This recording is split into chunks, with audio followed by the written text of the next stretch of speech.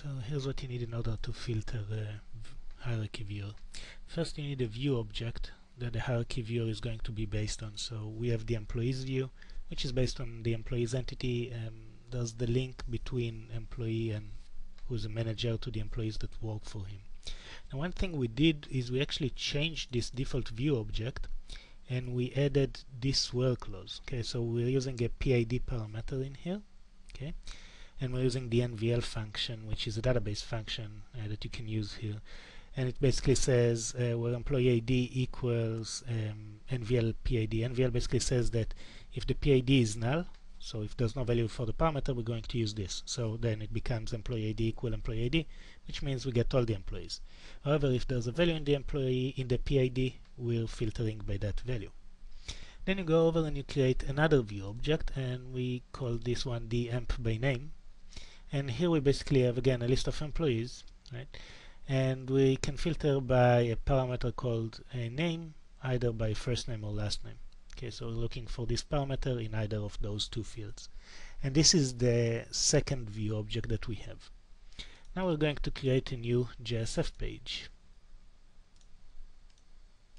Okay, so we'll apply a simple theme to it.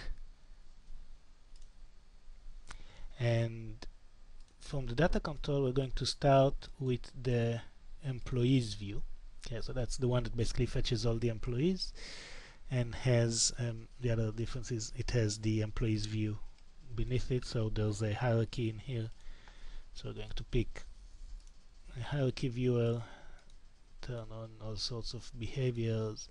If we want to, we can rearrange things in here like that. Click OK, and that's our base hierarchy viewer. And there are other things you might want to change. You can see my other blog about the hierarchy viewer here. Just going to change those two values to make the hierarchy viewer a little bit more readable when it first displays. Now what you're going to do is this. You're going to take the employee by name, and under operation you'll see the execute with params. Okay, you're going to drag and drop it into the hierarchy viewer.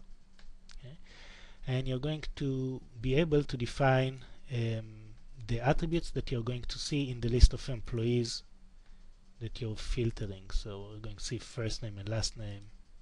You can also, for example, add an employee ID here,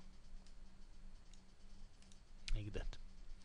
And then what you're going to do is you're going to do an execute with params, and into the PID parameter you're going to put in the employee ID attribute. Okay, so you're going to see this list, pick one, take the employee ID, put it into the PID parameter, which is the parameter that filters the view object on which the hierarchy viewer is based. Click Save and run your page.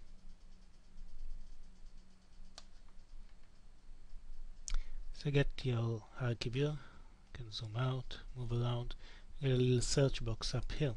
Right? And you can say, let's look up all the employees whose name is King. Find someone, double click him, and you get this person. Do another search, and you can find another person. Okay. Again, to understand, once you find an employee, okay, the hierarchy viewer still works, so you can see all the employees working for that employee.